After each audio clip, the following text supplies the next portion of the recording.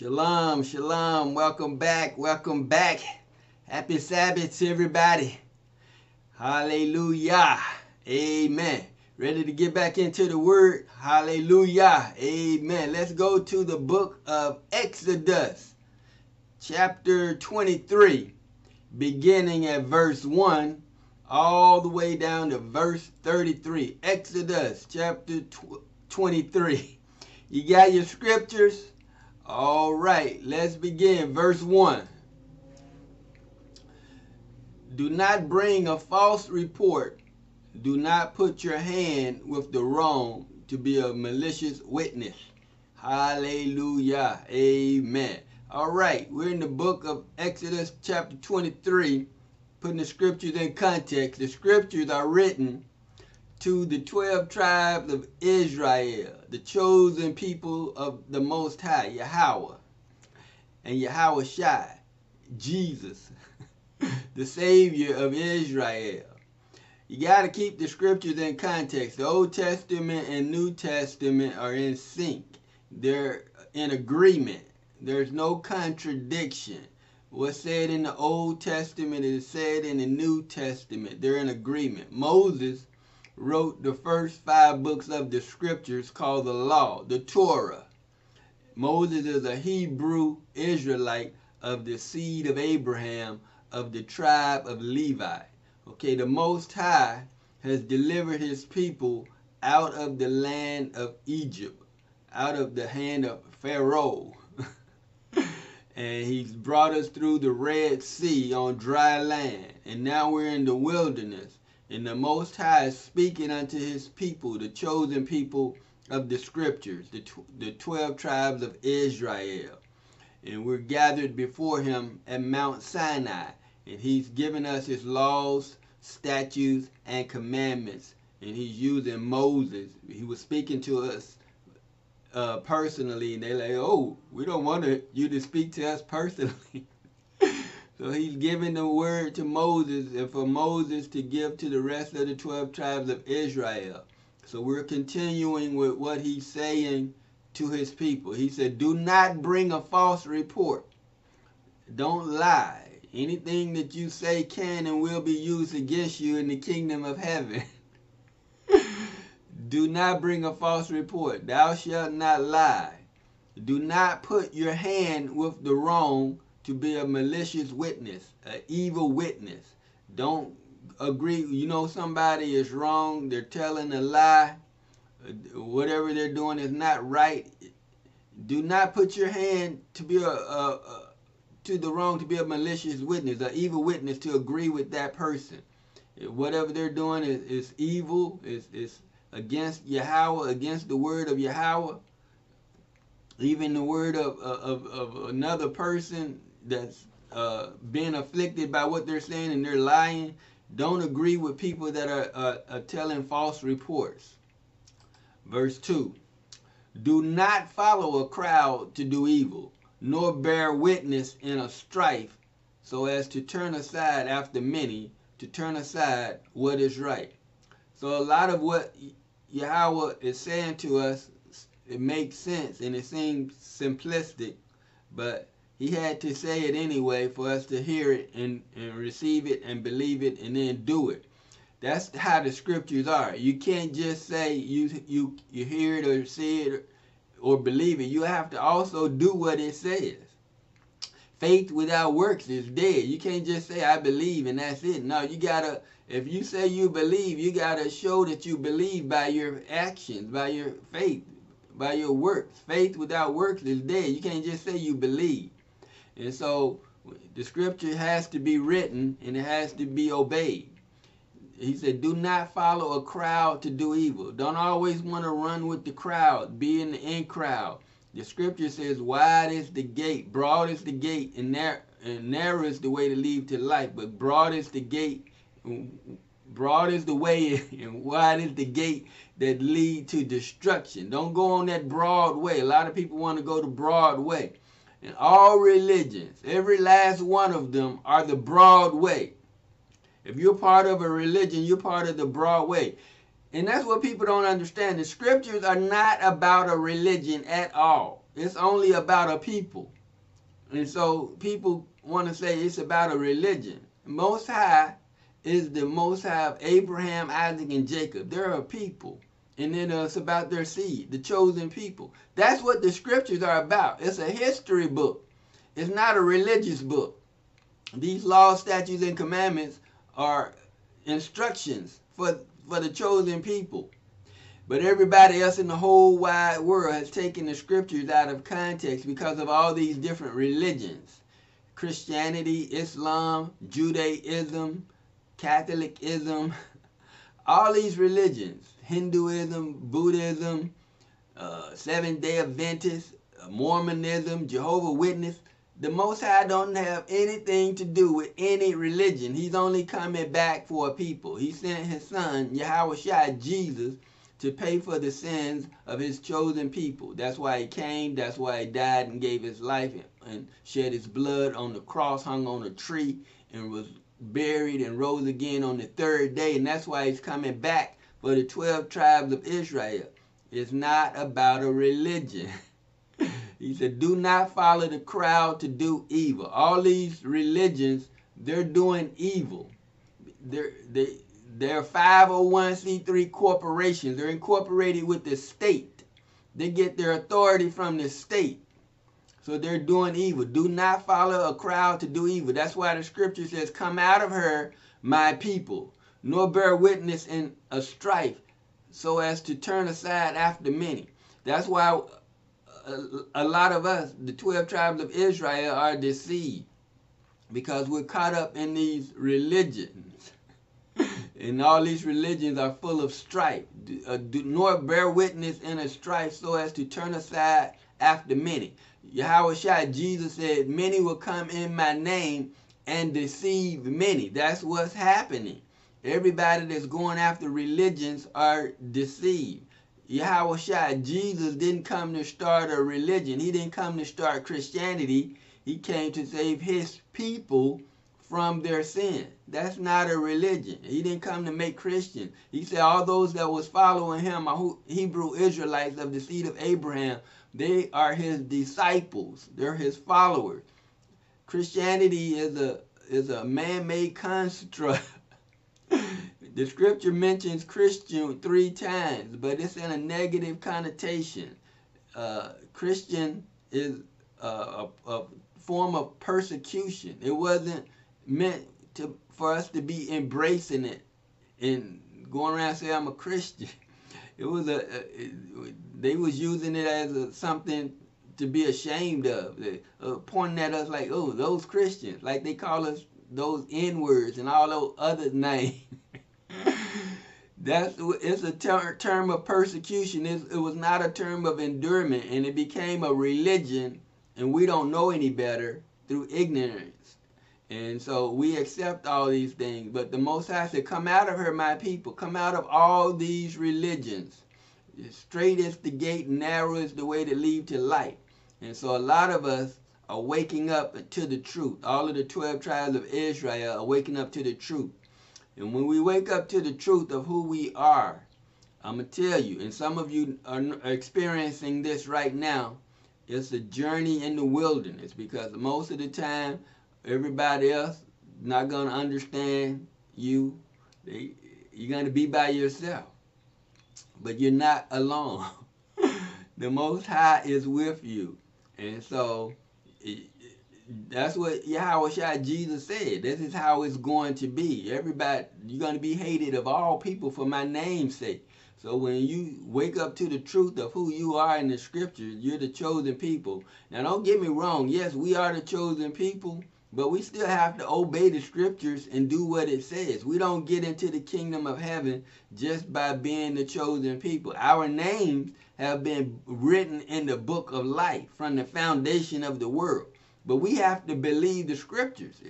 Yahweh Shai, Jesus said, if you don't believe that I am he, that I'm the Messiah, the Savior of Israel, you're going to die in your sin. So we have to believe and obey what the scripture says to do. And then we have to endure until the end. Don't just say, okay, I believe and that's it. No, you got to believe and do what the scripture says. Yahweh Shai, Jesus is coming back. The scripture says he's going to reward every man according to his works. You got to be busy. You got to do something. So when you come into the knowledge of this truth, you're going to be hated. And you're going to be an outcast, because people are going to look at you like you crazy. What do you mean you're a Hebrew Israelite of the seed of Abraham? You ain't no Christian. No, I'm not a Christian anymore. Yahweh Shai, Jesus didn't come to start a religion, so people gonna attack you. And I'm not an Islam. I'm not Muslim anymore. I'm not Hindu anymore. I'm not Buddhist anymore. I'm not Catholic. I'm not Judaism. All these religions, come out of her, my people. And then he says to turn aside what is right. What is right is to obey the scriptures. The scriptures are a history to the 12 tribes of Israel. It's not written to everybody else in the whole wide world. Everybody else in the whole wide world take the scriptures out of context. The people over in the land called the nation of Israel go by Jewish. They're not the chosen people. And see, that's what people get confused. They're like, what? Isn't the Jews the people of God in Israel? No, they're not. Those people over there are Ashkenaz, Khazarians, Japhet Gentiles, the Edomites. They've taken over that land by fraud and deceit. And everybody in the whole world look at them as they're the chosen people. Since 1948, they became a nation state. But they go by Jewish. If you would ask them, are you the biblical Hebrew Israelites in the scripture? They would say, no, we're not. And they know that they're not. They practice a Judean religion. Anybody can practice a religion. That's what people are doing every day, practicing a religion.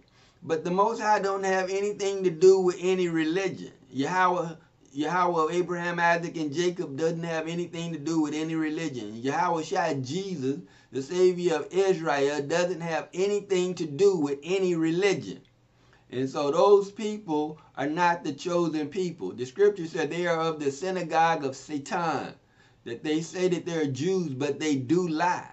All of the 12 tribes of Israel are scattered. All of us. And it's 2 kingdoms. It was divided into 2 kingdoms when Solomon sinned. 10 tribes to the north, 2 tribes to the south. The southern kingdom was Judah and Benjamin, referred to as Jews. The northern kingdom was referred to as Israel or Ephraim. So all 12 tribes of Israel are not Jews. That's another thing that people get wrong out of ignorance. They want to classify all 12 tribes of Israel as Jews. All 12 tribes of Israel are not Jews. Only the southern kingdom with Judah and Benjamin were called Jews. The 10 tribes of the northern kingdom were never referred to as Jews. They were referred to as Israel or Ephraim. And then when they sinned, the Most High scattered them among the Japhet Gentiles. He said in Hosea 8:8, "You going to be among the Gentiles as a vessel of no pleasure unto me." And so he scattered them. So most of the 10 tribes of the northern kingdom were no longer referred to as Israel. They were referred to as Gentiles or Greeks or Samaritans or Canaanites or Romans or Ephesians or Corinthians or Galatians. Wherever they were scattered. That's why when the Apostle Paul make reference to Jews and Gentiles or Jews and Greeks, he's making reference to the 2 kingdoms of Israel. But people don't understand that, and they tell me I'm lying, I'm a false prophet. They call me anything and everything but a child of the Most High Yahweh.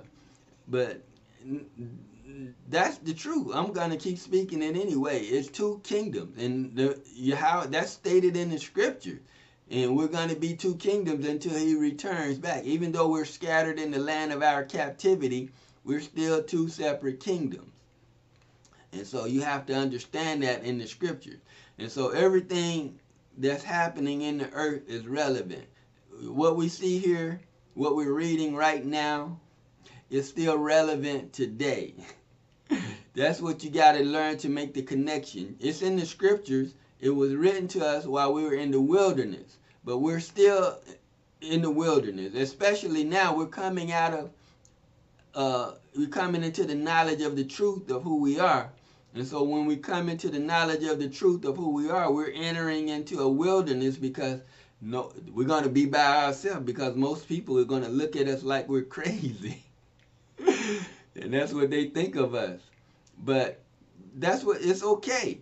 And so the scripture already said only 1/3 of us are going to be saved. 2/3 of us not going to make it in. Yahweh Shai, Jesus already made reference to that. They asked him, will many be saved? He said, no, few there be that enter in at the gate. Straight is the way and narrow is the gate, and few there be that go in thereat. And so a lot of us not going to believe because we don't humble ourselves like a little child. He said, except you humble yourself as a little child, you shall in no wise enter into the kingdom of heaven. And so what the Most High is saying to his people, then he's saying to us now, the same thing. We still have to obey the scriptures and do what he's saying to do. And once we come into the knowledge that we're the chosen people, we're entering into a wilderness experience. And we're going to be this way until the Most High comes back.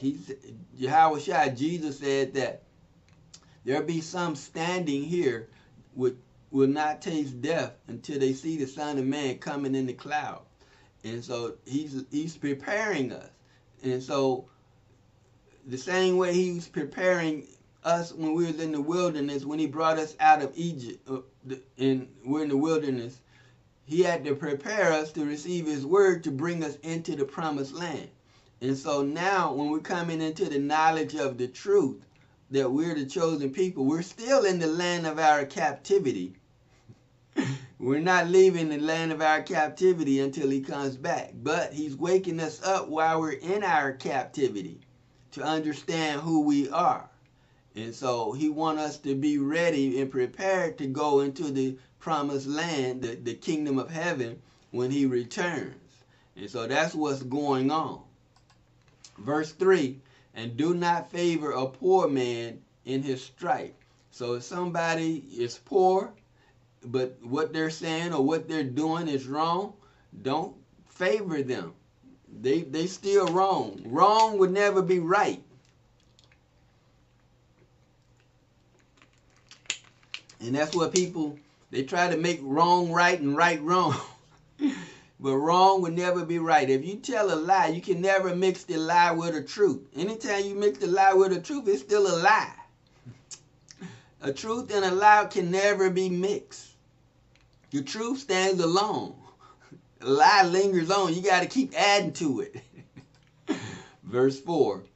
When you meet your enemy's ox or his donkey going astray, you shall certainly return it to him. So the Most High is just laying out laws, statutes, and commandments for us to keep. Now, it may not seem relevant. He's talking about ox and donkey, but it's still relevant. It's about stuff, people's possession. If you see your neighbor and something is going wrong and he need help, certainly return it to him. Whatever you see something about your neighbor that, hey, that belongs to my neighbor. Return it to him. That's all he's saying. Help, because he's talking to, for, and about the 12 tribes of Israel. Now he said enemy, and sometimes we're enemies with one another. But sometimes in the land of our captivity, we're sojourning. And so we're in the land of our enemies. And so even though we're in the land of our enemies, we're sojourning here. If we see something wrong, we have to make a correction. We represent the Most High. Even though we're in the land of our captivity, we represent the Most High, Yahweh. We don't represent ourselves. Everything that we say and do, we're held accountable. We're held at a higher standard because we're his people. And he's teaching us how we should act in this lifetime with everybody so that we can get along with everybody. We're in the land of our captivity. We're not ruling anything. We're in our captivity because we disobeyed the scriptures. All 12 tribes of Israel are in their captivity because they disobeyed the scriptures. We didn't obey Yahweh. We didn't obey his word, his laws, statutes, and commandments. He said, if you don't, I'm going to scatter you. If you don't obey my words, my laws, statutes, and commandments, I'm going to scatter you. That's what he did. This is why we're here where we're at right now. And so even though we're in our captivity, we still have to obey the scriptures. We still have to obey the word. I know it's never been told to you that you're the chosen people, and me telling it to you sounds strange and weird and like, what? What are you talking about? But that's the fact. That's who we are. We're the people. If you was brought into a country and a land into captivity through slavery, the transatlantic slave trade, 9 times out of 10, you're part of the tribe of Judah, or the southern kingdom of Judah and Benjamin. And the rest of the 10 tribes are already scattered. And they're waking up, but a lot of them already know that they're Israel. Some of them don't know.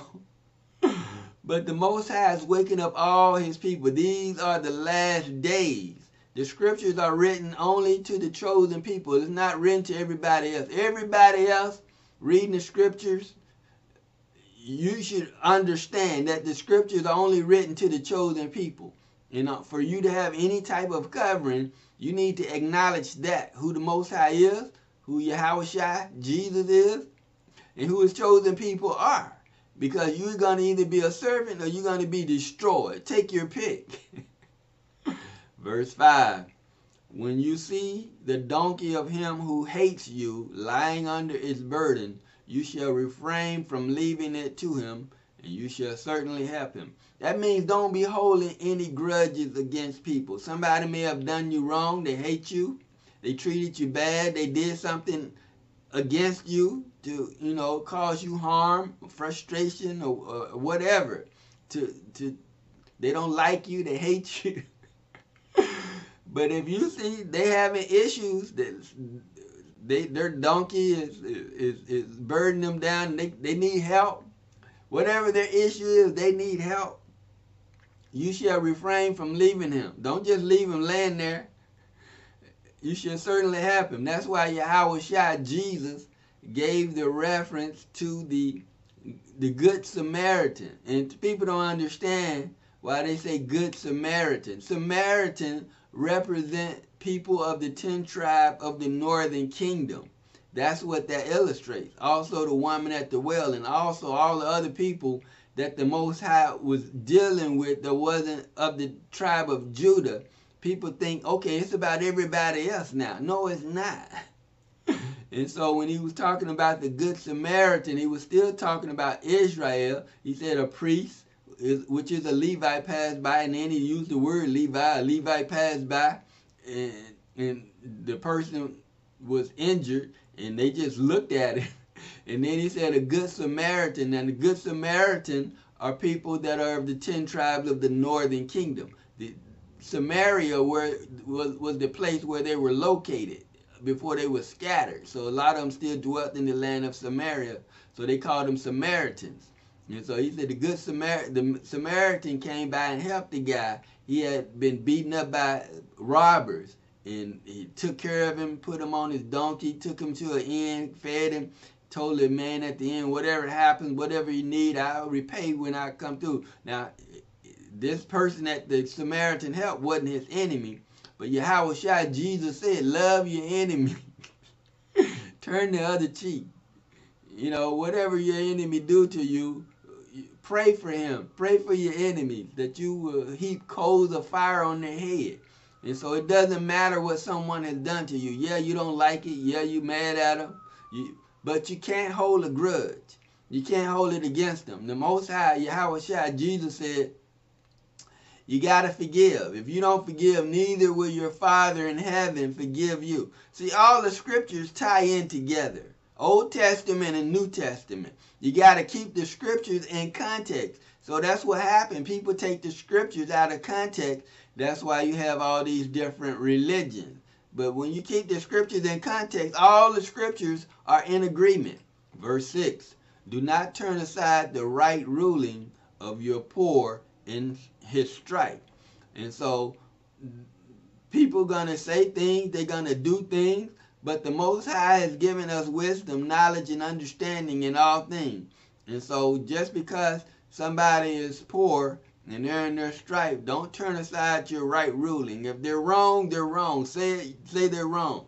Stand up for what's right. When you stand up for what's right, sometimes you're going to be by yourself.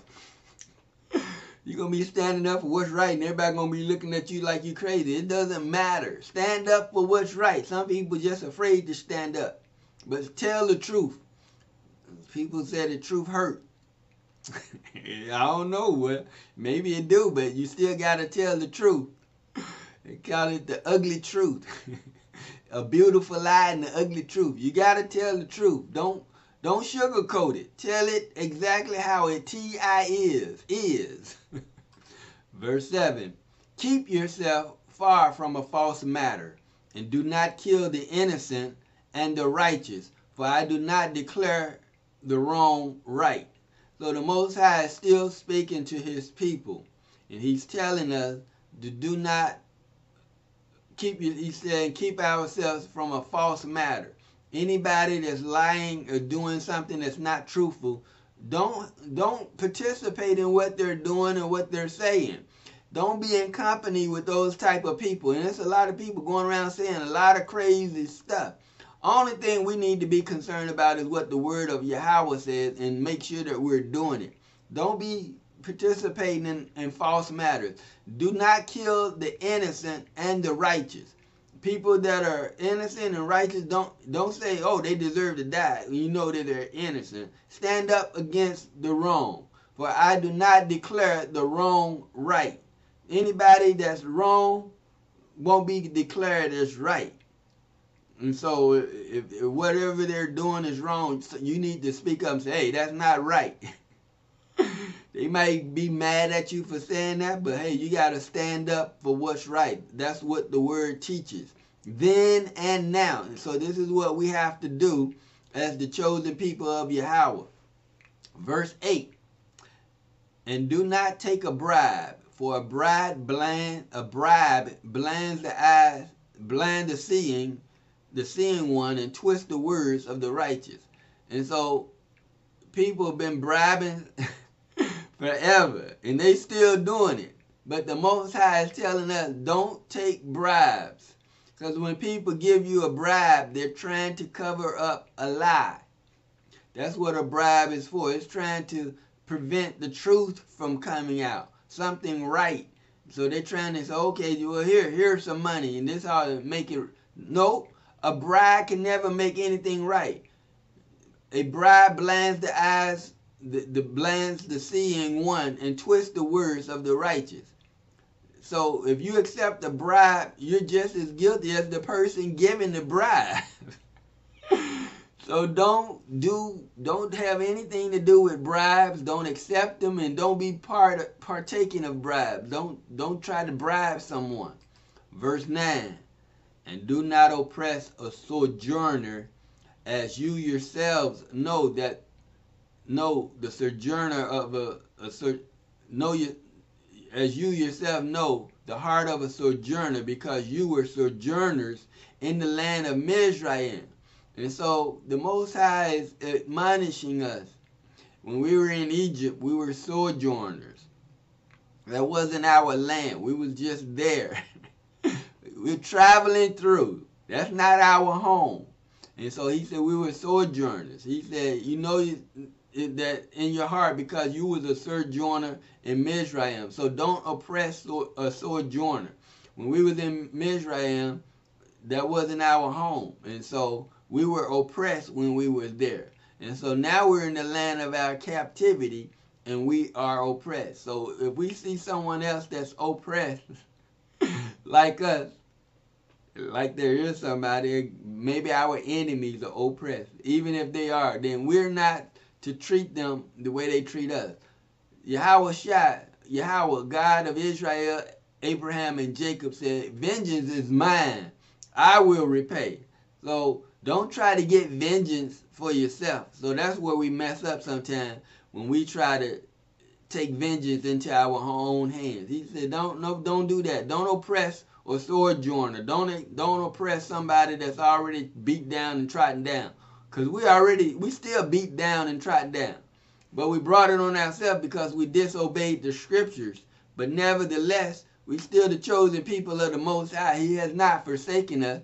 He said, I will never leave you or forsake you. He sent his word to follow us. Even now, his word is following us, leading us, and guiding us. Verse 10. And for 6 years you are to sow your land and shall gather its increase. So the Most High is telling us what we're supposed to do when we're blessed. When he blesses us, because everything that we have, own, and possess comes from him. He said for 6 years you're to sow your land and shall gather its increase. And so he's going to ensure that we have whatever we need. But he's making a proclamation here. He's saying sow your land. So evidently we're going to have some land. Even if we don't have it now, we're going to have it when we make it into the promised land. And see, that's what I mean. Even though right now we probably don't have any land because we're in the wilderness during this time. But he's talking about when you get to the promised land, 6 years you're going to sow your land and you should gather your increase. He's going to continue what he's saying here. But he's saying it for a reason and for a purpose, because you're going to have some land. And the same thing is going to happen when Yahushua comes back. We're in the land, in the kingdom of heaven, the kingdom of Yahushua on earth. He's going to establish his kingdom on earth. And we're going to have some more land.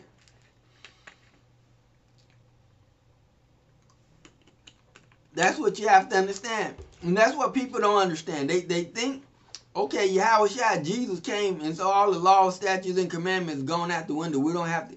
Yes, you do. Because we're going to still be keeping them when he comes back. So if you think they're going out the window or was nailed to the cross, you're mistaken. You still have to obey the scriptures. And so when we get to the promised land, because that's where he's going to bring us, the land that he promised to Abraham, Isaac, and Jacob, you're going to sow in your land for 6 years. And then you're going to gather in its increase. Verse 11. But the 7th year you are to let it rest, and shall leave it, and the poor of the people shall eat. And what they leave, the beasts of the field eat. Do the same with your vineyard and your olive yard. And so the Most High is letting us know, look, this is what's going to happen. When you get to the promised land on the 7th year, you're going to let your land rest. And so whatever you gather in during that 6 years, you're going to hold on to it. And it's going to be enough to keep you for that 7th year. The 7th year, you're going to let the land rest. And it's for the poor, so the poor can eat off of it. You don't charge them, just let them eat whatever they want. And it's for the beasts of the field. And he said the same thing for your vineyard and your olive yard. And so he's letting them know, look, when you get to the promised land, I'm going to be blessing you. I'm going to make sure you have what you need, and you don't have to worry about a thing. And so he's encouraging them. In the same way it is now, we're in the land of our captivity. Some of us are blessed. So even though we're in the land of our captivity, he's watching over us and keeping us. We may not be landowners in the sense that we got crops in the land, but still, when we get to the kingdom of heaven, that's going to be the thing, because we wasn't supposed to be going to the store and buying stuff and all this stuff, food, and we're supposed to grow our own food. That's what he intended for us to do. But the way things are right now, most people don't have land, and they don't have, so you're not letting your land rest. But what he's saying is that 6 years, he's going to bless you, and in the 7th year, you're going to have rest. And so what this is like a prophecy for us right now. And so we're coming to the end of the 6 years. 6,000 years. We're getting ready to go into the 7,000th year in the return of the Most High, Yahushua. And so that's going to be the time of our rest. We're laboring now. But when Yahushua returns, it's going to be all good. Our labor, we won't have to labor. We'll be at rest. And that's why he said we're going to reign and rule with him 1,000 years. All this time we've been laboring, we're going to have a 1,000 year of rest. And so this is what this is pertaining to. That's what I told you, that the scriptures are written in context. If you understand the context, then you will understand what it's talking about and who it's talking to. It's talking about the 12 tribes of Israel and to the 12 tribes of Israel. It's not talking about everyone and everybody else. Because when we in the kingdom of heaven, everybody else that's not Israel gonna be our servant. And if they're poor, some of them are poor, then they'll be able to eat the crops, because we're gonna let the land rest. And so those people that are not Israel, they're gonna be our servants.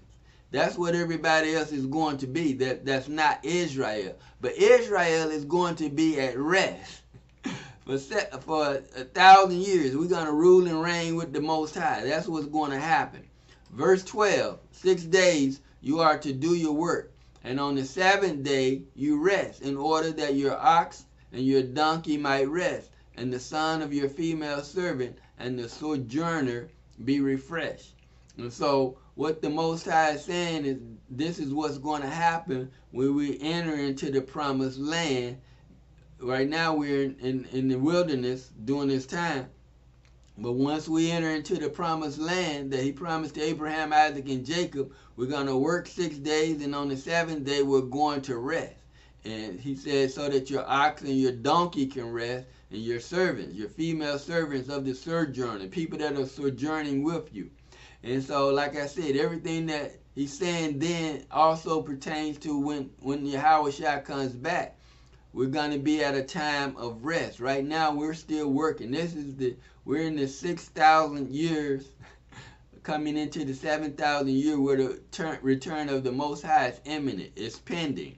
That's why you see everything that's happening in the earth today. Everything that's happening, you got to understand this, is happening for a reason and for a purpose. Yahweh Shai, he sees everything, he knows everything, he knows what's going on. And so we shouldn't really be concerned about it. The only thing we should be concerned about is obeying his laws, statutes, and commandments of Yahweh, keeping his words, his commandments, and loving one another. That's what we need to be concerned about, and doing the work, spreading the gospel of the kingdom. All the stuff that's going to happen is going to happen. And we don't really have to worry about it. It's going to happen. We just need to trust in the Most High. But everything that's happening, all the situations and stuff that you see going on with the wars or whatever they want to call them, the pandemics, whatever they want to call them, all this stuff that's happening, everything has to happen, because everything is coming to an end. There's an end state. There's an expiration date. And it's pushing toward that expiration date. People don't understand it, but the scriptures have been talking about it forever.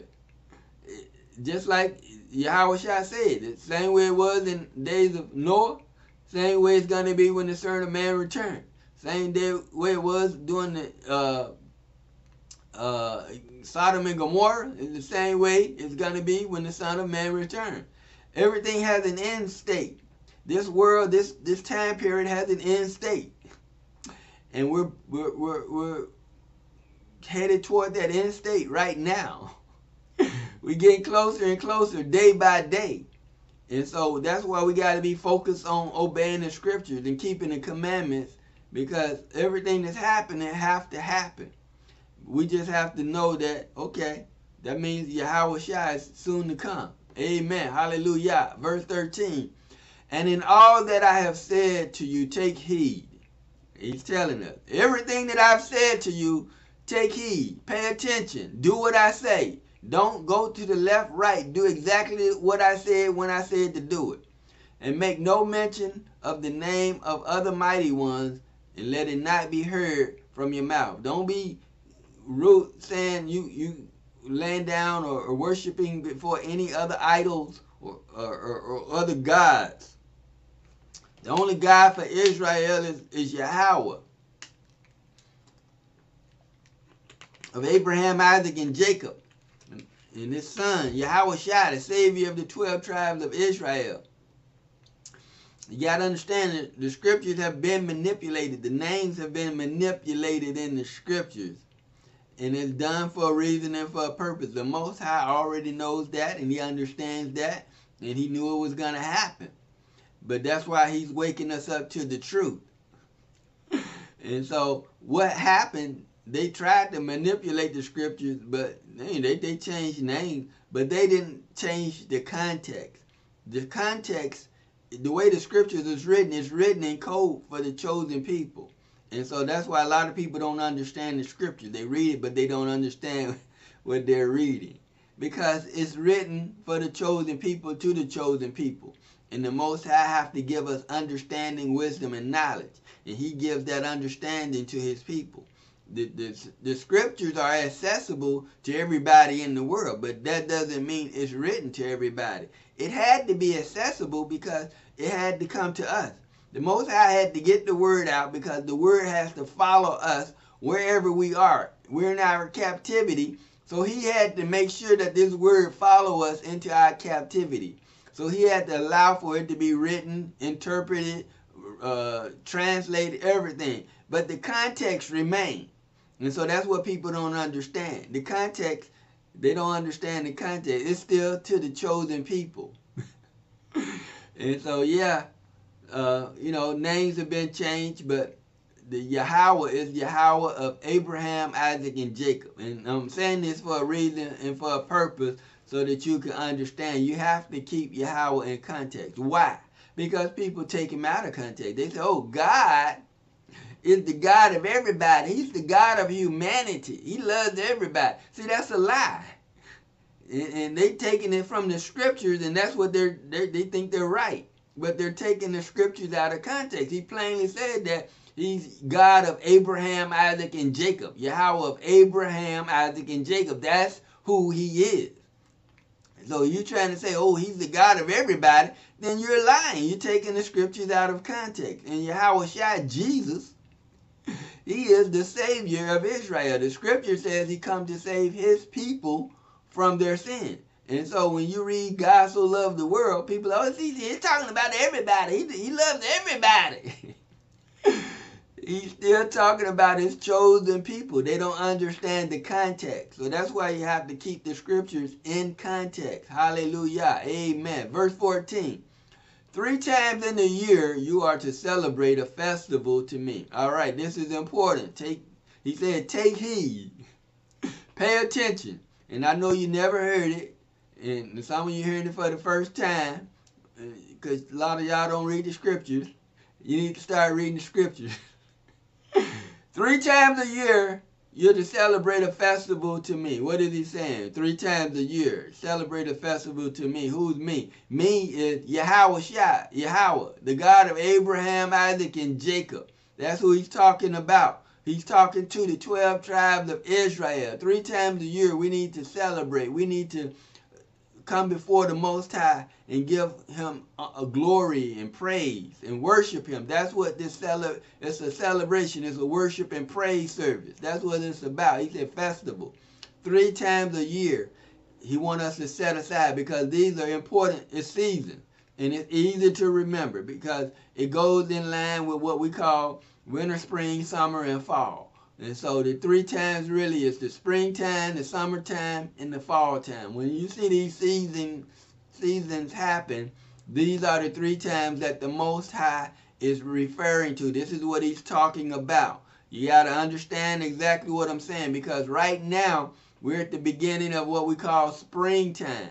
And we're at the beginning of the first time of celebration, which is the Passover and the 7-day celebration feast of unleavened bread. And so this is the first time that we're supposed to appear before the Most High, keeping the Passover and the feast of unleavened bread, worshiping the Most High for bringing us out of the land of Egypt. That's why I said keep the Sabbath to remember the Passover. And so the Passover is when the Most High delivered us out of the land of Egypt. And he's going to deliver us out of this captivity as well when he returns. But that's why he wants us to keep 3 times a year. This is what he's saying. So the first time is coming up, is now. Especially next, some people are celebrating it this weekend, some people celebrating it next weekend. I will be celebrating it next weekend along with you if you want to. And when we go into the word. But what is the next weekend will be celebrating the Passover. The next Friday from sundown on Thursday to sundown on Friday of next week. So the 14th and the 15th of next week is the time for the Passover. And during the Passover, we're to eat lamb. That's what we're going to eat. And the scripture said we're supposed to be eating it standing up with our sandals on and our rod in our hand. And we're supposed to be like we're ready to go, because he had to deliver us out of Egypt in a hurry. Because the death angel was coming through, killing all the firstborn in Egypt, and he was passing over the 12 tribes of Israel. And so when you eat the Passover, it's just for one night, one day. It's between the time of the evening of Thursday, the 14th, and the sunset, the Friday, the 15th. So from sunset to sunset, that's a day. And so when you eat that lamb, just enough for that one day. Don't cook enough for 2 or 3 or 4 days. Just one day and eat it all. That's it. Now those are the commandments of the Most High. And then that 7-day feast of celebration and worship unto the Lord, we're supposed to not work at all. So that Friday, you should just take that day off work, because it's a day of rest. That's the day that we're supposed to present ourselves before the Most High and worship Him.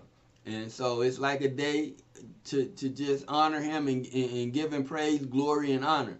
And then that next 7 days, we're to eat unleavened bread with bitter herbs for 7 days. And then on that last day, the 7th day of the of unleavened bread, then we're to celebrate and worship the Most High on that last day. But for those 7 days, we're to eat unleavened bread. Now that's the main thing. But if you want to mix something with it, other than it can't be leavened, it has to be unleavened bread. And I believe for the most part, it's a vegetarian like fast. That's all you're eating is unleavened bread and vegetarian, no meat. So that's doing the next week. So I'm bringing that out for a reason and for a purpose, because he said 3 times in the year you're to celebrate a festival to me. So if you're hearing this next week, next Friday, it's Passover. And then after that is the the unleavened bread, Feast of Unleavened Bread for 7 days. So you got that? All right. Tell your neighbors, your family and friends to celebrate it with you. Hallelujah. Amen. Verse 15. Guard the festival of Mazat. That's the Passover, the unleavened bread. 7 days you're to eat unleavened bread, as I commanded you, at the time appointed in the new moon of Abib. This is the new moon of Abib, April, right now. For in it you came out of Mizraim, and do not appear before me empty-handed. And so this is what the Most High is saying, and this is what He's mean. Don't appear before Him empty-handed. This is for next Friday. Keep the Passover. Worship the Most High. Don't appear before Him empty-handed. Do exactly what He said to do, because you're going to be held accountable. Now, I know a lot of y'all probably never heard it, and they don't tell you this. In your 501c3 corporations, they don't teach you about this. They don't teach you who Israel is. And see, they'll talk about Israel, but they won't say who Israel is. You ask them, who's Israel? They're probably going to tell you, oh, the people over in the land, they're the chosen people. The people over there called Israel, Jews people. They're not Israel. All of Israel is scattered. And so that's why they don't tell you. Maybe they're ignorant and don't know. But now, if they listen to this, they don't have an excuse. So if you're Israel, this is what we're supposed to be doing. All the 12 tribes of Israel. Next Friday, keep the Passover, the 15th of April. All right? It's telling you, 23:15. The 15th of April. Keep the Passover. Don't appear before the Most High empty-handed. Verse 16, and the festival of the harvest, the first fruits of your labors, which you have sown in the field, and the festival of ingathering at the outgoing of the year, when you have gathered in the fruits of your labors from the field. So these are the next two times that we're supposed to appear before the Most High. So the festival of the harvest, I believe, is fall time. It's either fall, it has to be fall, the beginning of fall, or what we call fall. So that's like in September or August. I have to verify that. So that's the next festival that we're supposed to appear before the Most High. And what he's saying, the first fruits of your labor. And that's just, again, it's about worship. It's an altar. An altar is where you worship the Most High. You can fall on your knees anywhere. Wherever you fall on your knees and worship before the Most High, that's your altar. And you worship him. Give praise, glory, and honor for your income, whatever that is. Because a lot of us are we don't have food like the crops from the field. So we have to give praise, glory, and honor for the blessing that we use to get the food. And so it's not like it was then. So the Most High understands that. So I have to explain it to you so you can understand.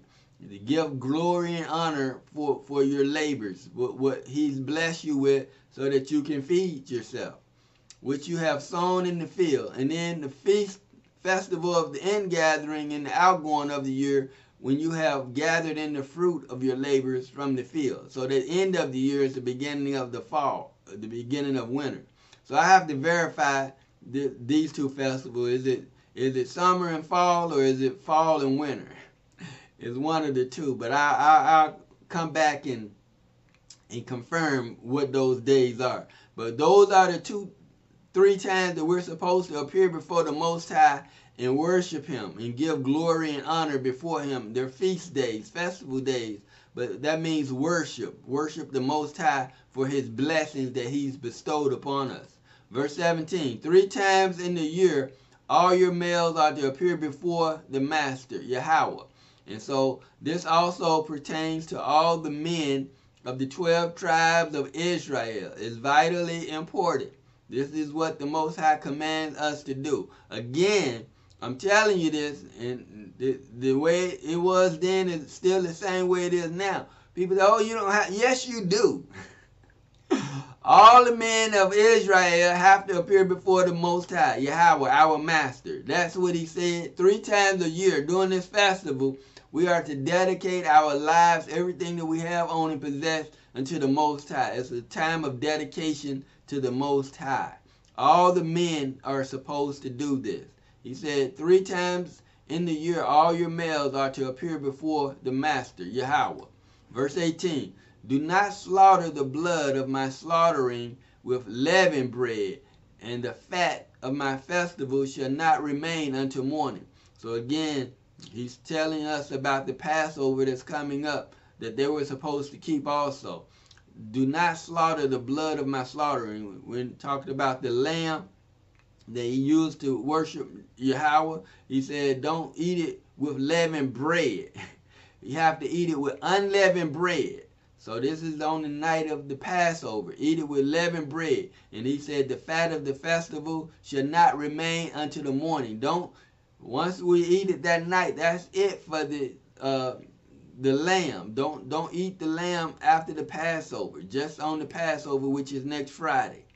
Amen. Hallelujah. Verse 19. Bring the first fruits of your land into the house of Yahweh, your Elohim, and do not cook a young goat in its mother's milk. All right. And so now he's talking about the other festival, the first fruit festival. And what that is, it's the income, your labor. When the Most High blesses your income, you get a raise. Hallelujah. Amen. Those are the first fruit. And see, so he said during this time of the year, it's either the beginning of summer or the beginning of of fall. I gotta confirm that because I'm not a farmer and I haven't been keeping up. I haven't been keeping these days either. So I'm learning as I'm teaching you. And so we have to learn together. But he wants us to present what we, all the blessings that we get come from the Most High. And he wants us to acknowledge him during this time. That's what he's saying. Into the house of Yahweh, your Elohim. And that's when you fall before him and you worship him. You give him praise, glory, and honor. And then he says, do not cook a young goat in his mother's milk. When you're doing the Passover, he said, don't be bringing no baby goats to keep the Passover. If it's a baby, don't bring that. Don't kill the baby goat that's still sucking the milk from his mom. That when you eat the Passover, don't do that. He's too young.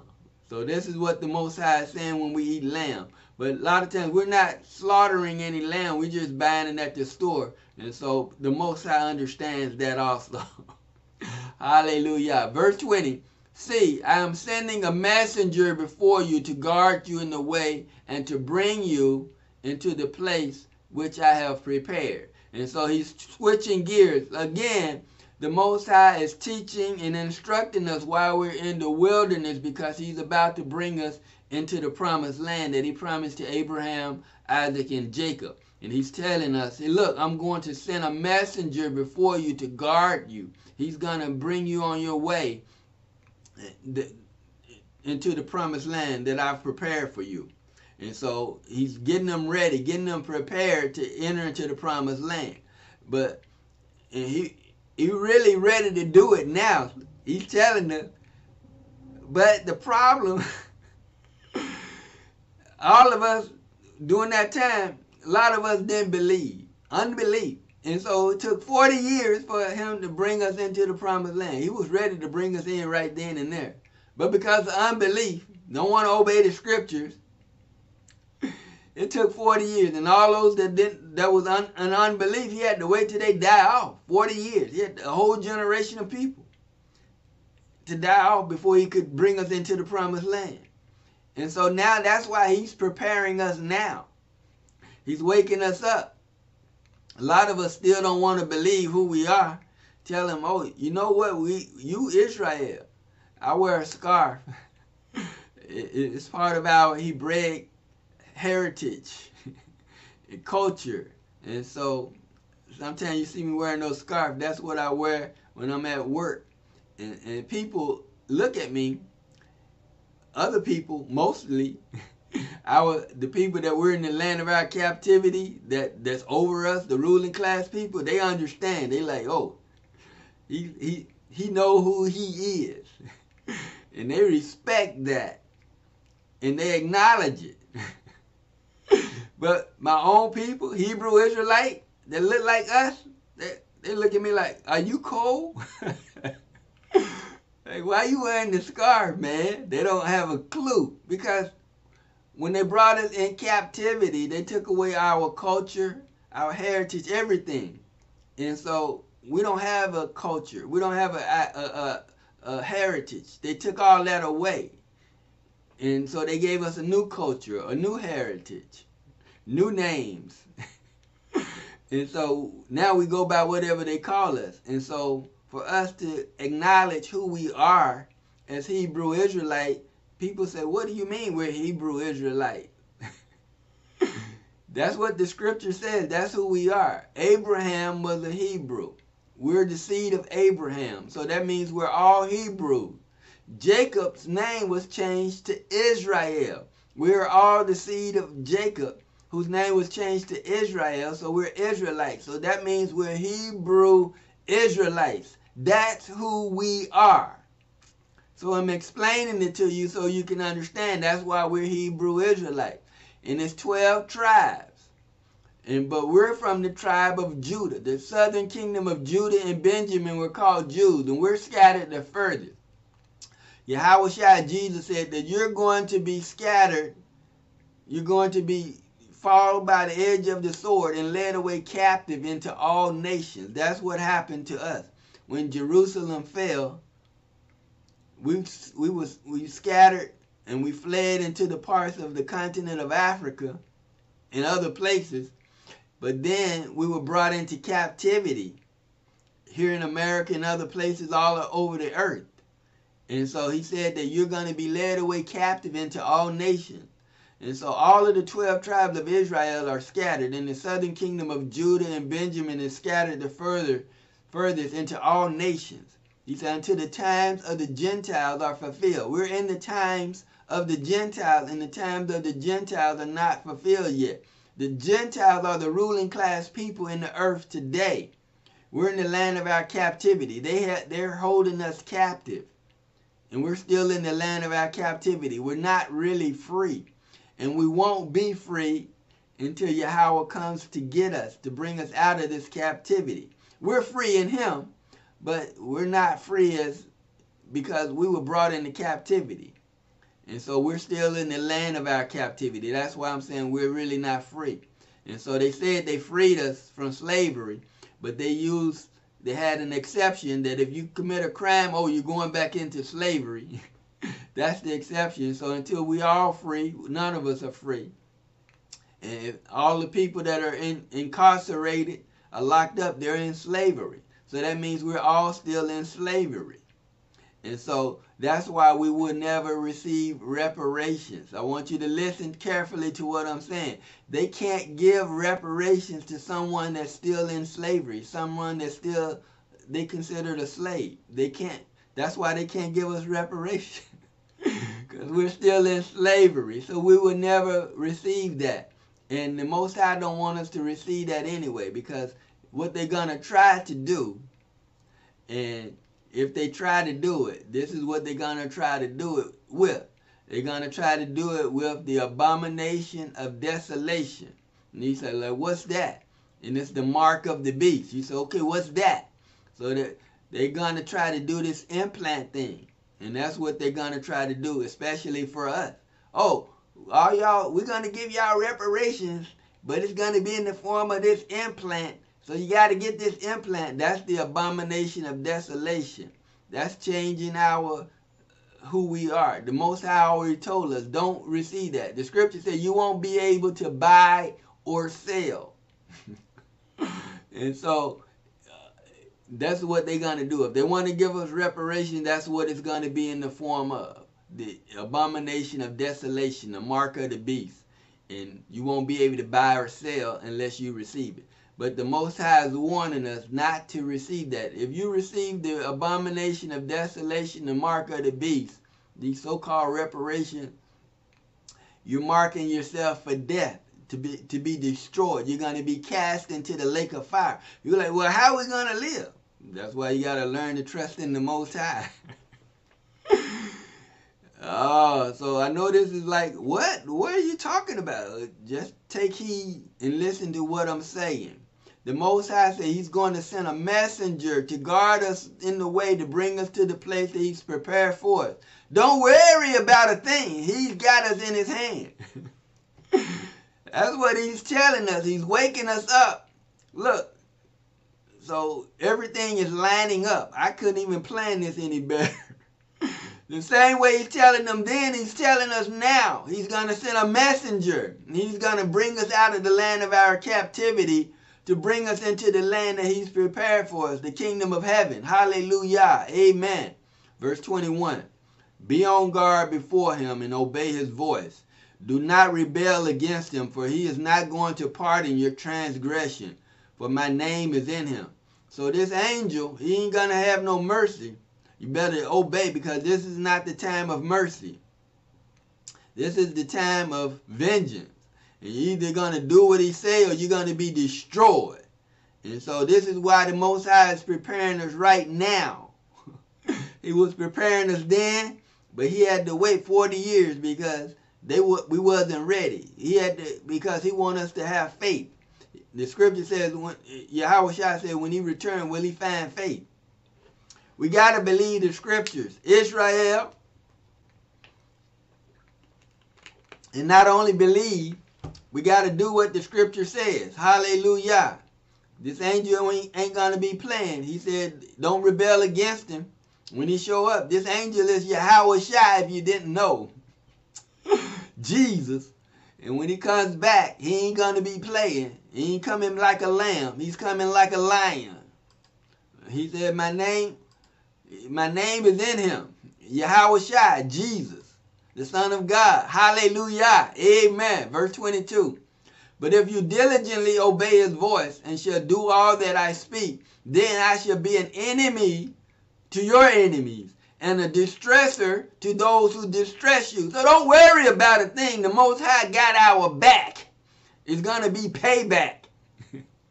He said if we diligently obey his voice when he comes, oh, he got us. Don't worry about these reparation things. Don't worry about that. He said, I'm going to be an enemy to your enemies. Oh, they're going to try to starve you? Don't worry about that. I'm going to feed you. You'll be all right. I'm going to be a distresser to those that distress you. They want to cause you uncomfort and distress. And you're going to wonder and worry about, well, how am I eat? Don't worry about that. You can't solve your own problems anyway. That's why he's sending the messenger. Hallelujah. Amen. So don't receive those reparations. Don't receive the mark of the beast. Don't receive the abomination of desolation. Verse 23. For my messenger shall go before you and shall bring you into the Amorites and the Hittites and the Perizzites and the Kenites and the Hivites and the Jebusites, and I shall cut them off. Hallelujah. And so that's why you know and can understand that the scriptures are only written to the chosen people. You can see clearly it's not written to the Amorites and the Hittites and the Perizzites and the Kenites and the Hivites and the Jebusites. He's going to cut them off. In the same way he's going to cut them off, he's going to cut off everybody else that's not Israel when he returns. That's it. He said the messenger shall come before you and shall bring you. All these people that's taking over our land, oh, he's going to kick them out. The whole earth belongs to us. Everywhere. All the earth. Everything belongs to us. He said, I'm going to cut them off. They can either be a servant or they're going to be cast into the lake of fire. Take your pick. And so this is what the Most High is going to do. The same way he's talking then he's talking right now the same thing. And so you have to understand what's going on. Verse 24. Do not bow down to their mighty ones, nor serve them, nor do according to their works, but without fail overthrow them, and without fail break down their pillars, their altars. And so this is what the Most High is saying to do. When he comes back, when he bring us in the promised land, this is what he wants us to do. Then and now. He said, do not bow down to their mighty ones, to their idols. We ain't got time for that. Knock them down, destroy everything. All what they serving, all these statues, whatever, wherever, knock them down. Nor serve them, nor do according to their works.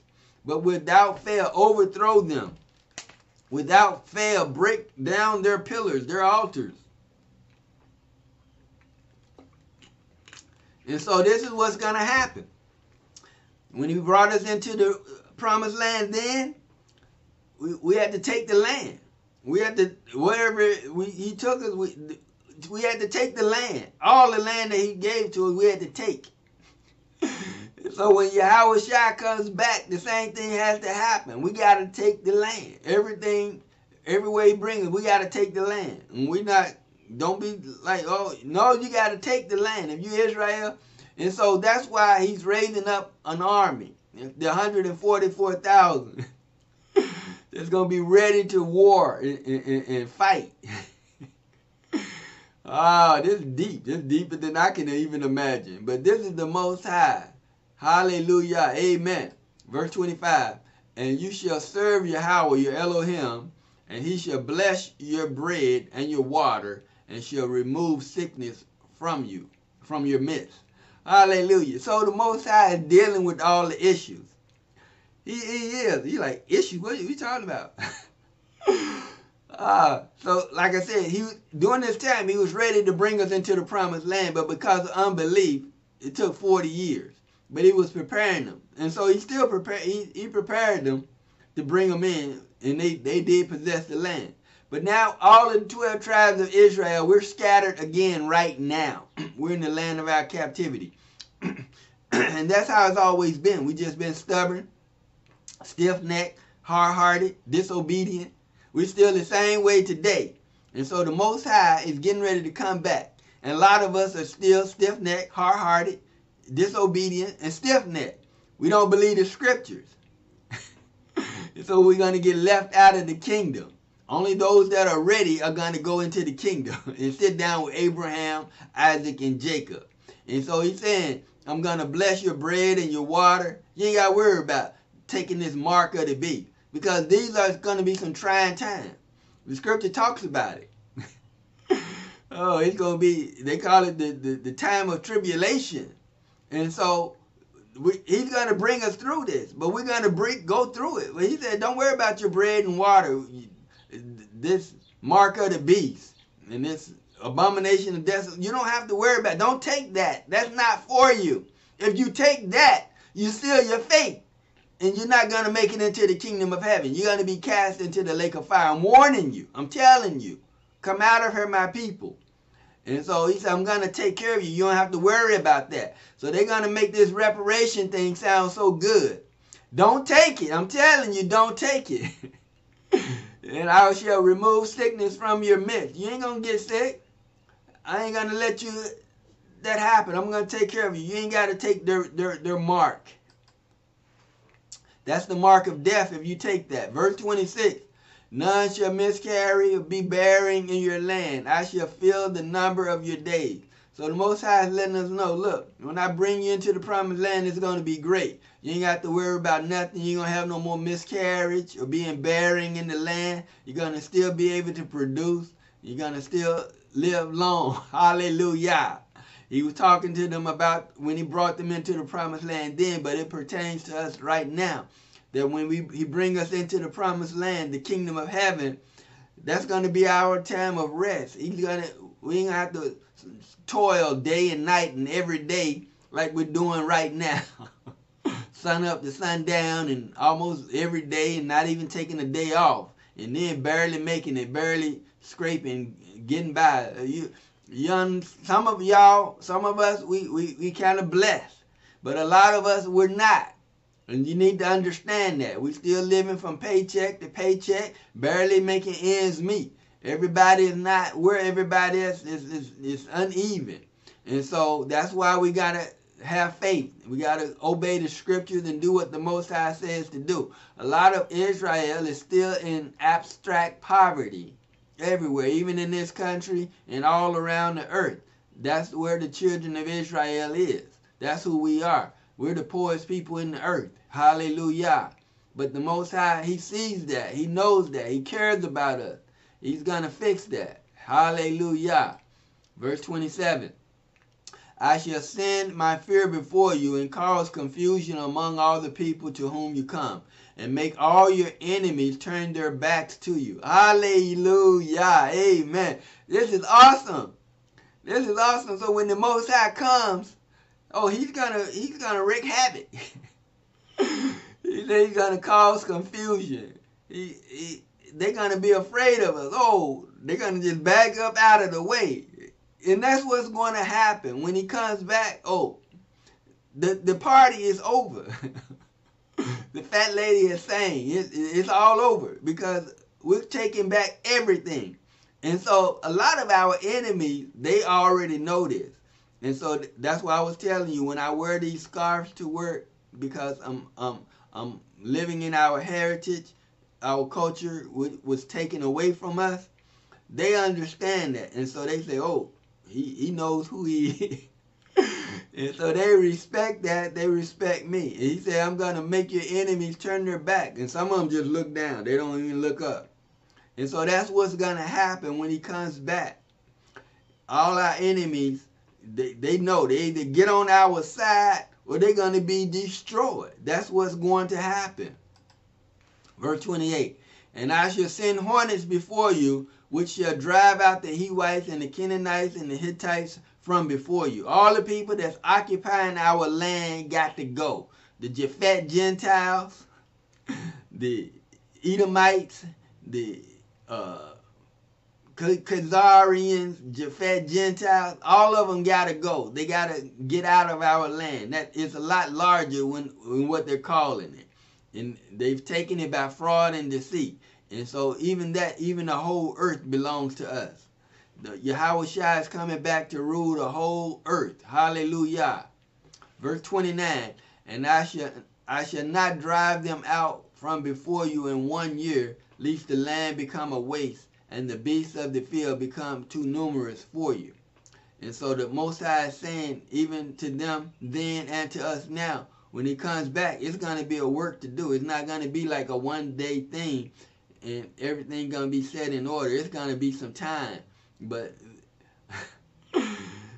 that's how it's going to be. But it's going to be glorious for us, because if we're in faith, when the Most High returns, it's going to be glorious. But if you don't believe, it's going to be hell to pay. Because you're in unbelief. That's why it's so important to believe the scriptures, obey the scriptures, and do what the scripture says to do. And so it's going to be a lot of work. But it's going to be glorious for us, because it's our time of victory, being delivered from our captivity. Verse 30, little by little I shall drive them out from before you until you have increased and you inherit the land. Hallelujah. This is all prophecy. It's for them then and now. And so he's preparing us, when we were in the wilderness then, to go into the promised land. And now he's preparing us again to go into the kingdom of heaven, the promised land, when he comes back. And he's saying the same thing is going to happen again. We're going to be going in little by little. He's not going to give everything to us all at once. Because in the earth, we're the sand of the sea. But a lot of us are in unbelief. So he's going to have to start over with Israel to increase our numbers. Verse 31. And I shall set your border from the sea of the Red Sea to the sea of the Philistines, and from the wilderness to the river. And I shall give the inhabitants of the land into your hand, and you shall drive them out before you. Hallelujah. So the world knows this. Our enemies knows this. Believe me. They've done scenarios. They want to try to, they can't win whatever scenario they come up with. And so they know who we are. But the thing about it is, the only way they get victory, because they're the enemy, they're part of the devil's camp, is to keep us ignorant about who we are. That's why it's so important to understand who we are. If we're ignorant, then we're going to be destroyed. The scripture said, my people are destroyed for lack of knowledge. So if you don't obey and believe the scriptures, you will be destroyed. So it's imperative that you believe these scriptures and do what it says to do. And the Most High is telling us this is what he's going to do when he returns. I'm going to set borders from the sea of the Red Sea to the sea of the Philistines. And from the wilderness to the river, I shall give the inhabitants of the land into your hand. They're going to be our servants, all of them. And they already know this. And you shall drive them out before you. They're either going to be our servants or they're going to be destroyed. Take your pick. Verse 32. Do not make a covenant with them, nor with their mighty ones. Don't be telling them, it's going to be okay. No, it's not going to be okay. Bow down. That's what's going to happen. You're going to do what I say. That's it. It ain't no, we're going to just take care. No, we're not taking care of you. Did you take care of us? You're going to take care of us in our being. We're going to rule over you, and you're going to be our servant. That's what's going to happen. We've served you. Now you're going to serve us. And so this is what's getting ready to happen. That's why he's not the God of everybody. He's not the God of humanity. He ain't coming to save everybody. He's coming to save his people from their sin. He's not coming for everybody. I hope you understand this now. I hope it's more clear to you now. Verse 33. Let them not dwell in your land, lest they make you sin against me when you serve their mighty ones, when it becomes a snare to you. So we're going to have to kill and destroy all our enemies. This is the time that we get to pay back and just take them out. We have to. We commanded to do this. And so that's why he's raising us up to get us ready to do this. Because God is love. Yeah, he's love, but he's going to kill the enemy. He loves us. We're his people. And so this is why you got to keep the scriptures in context. Because the Most High doesn't play. He ain't playing with us, and he ain't playing with the rest of the world. He's going to deal with them. And if we don't act right, he's going to deal with us. Thank you for listening. Hallelujah. See you next time. Shalom.